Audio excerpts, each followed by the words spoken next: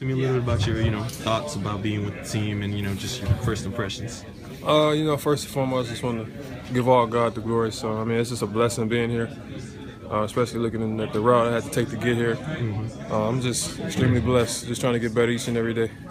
All right, so talk to me, I guess, a little bit about, that route and how you found yourself in New Orleans. Coming out of high school and going to college and going through the adversity that I had to go through all the years transferring, constantly overcoming mountains and just getting this opportunity to be here and, get signed by the Saints and being a part of this organization has just been, just a blessing, just to be able to come out here and compete each and every day with my peers, and it's been awesome. You were at Northwestern? Yes, sir. You transferred? Yes. Where did you start? I started off at University of Southern Cal. Okay. What went into, making that move for you? From Southern Cal? Basically my mom got diagnosed with a brain aneurysm. She got sick. And, circumstances had changed as far as, me out with the injuries that I had going on there, and it was constantly putting stress on her. And it caused it to get worse. So I felt that, coming home would be the best decision for me and my family. And it turned out for the best. So just talk to me a little bit about, how that transfer and all that, going through that adversity has kind of like helped you deal with and get you ready to be a pro. It definitely has helped me a lot. It definitely, just as far as the mental aspect and the physical, learning how to take care of my body and, learning how to deal with issues that a pro has to deal with. And it definitely has prepared me for this moment. All right.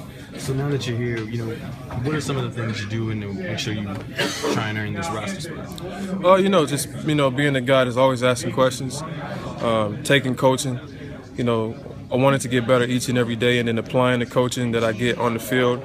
Just being a guy that's, constantly working when everybody's not, and, coming in on off days, doing whatever I can, whether that's on special teams and on offense. All right. Now talk to me a little bit about, obviously wide receivers. So just what is there anybody you modeled your game after, or anybody that you looked up to that kind of made you this was the position you wanted to play? Coming out of high school, Brandon Marshall, one of the guys, actually a big brother to me. We're actually good friends. He's been a great mentor for me, getting me ready for the next level. As far as the physical and the mental, it's one of the guys I've really been looking up to and try to model my game after.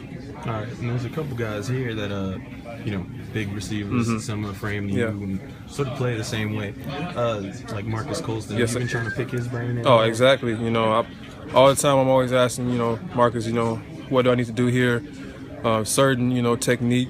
I don't try to watch, guys like, B. Cooks is very quick. That's not going to be a part of my game, but I try to watch the guys that are similar to me, and that's, Marcus, B. Cole, all those guys, just trying to learn each and every day as far as trying to enhance my game.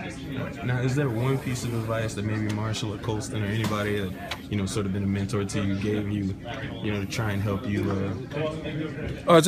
Basically that, Brandon and talking to Colston, just, play to your strengths, and that's what I try to do most of the time. And sometimes, it can get me in trouble sometimes, trying to be too aggressive.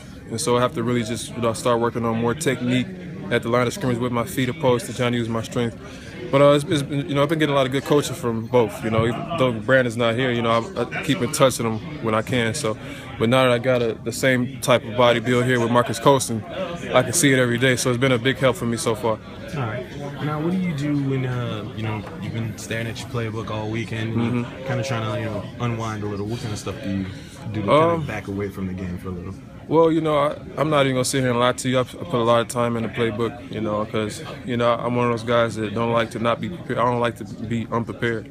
So, when I can, I try to, talk to my family, spend some time with them on the phone, but then, get away from it a little bit, just, play some Xbox One a little bit. Because sometimes you can't get so consumed with the game, it can be overbearing sometimes. All right. What's your Xbox One game? What are you playing all the time? What will people find you? I would say Call of Duty. It's one of the games. It's real cool. Me and my roommate Zach Hawker, the kicker here, we've been playing. He's a real cool roommate too. He's a real good guy. But we've been playing that, just trying to, take our mind off of it a little bit. All right. You explored New Orleans at all? Yeah, we've when we first got here, we did the rookie little thing with the Boyle. I thought that was pretty cool. And then, Freddie Mac took us out on the boat, not on the boat, but on the bus, and took us around, New Orleans, saw Ninth Ward. It's a beautiful place. It's amazing to see this city and what it's went through, and to see that them still stand together and rebuilding. It's amazing. So hopefully I can keep doing what I'm doing and be here and be a part of it.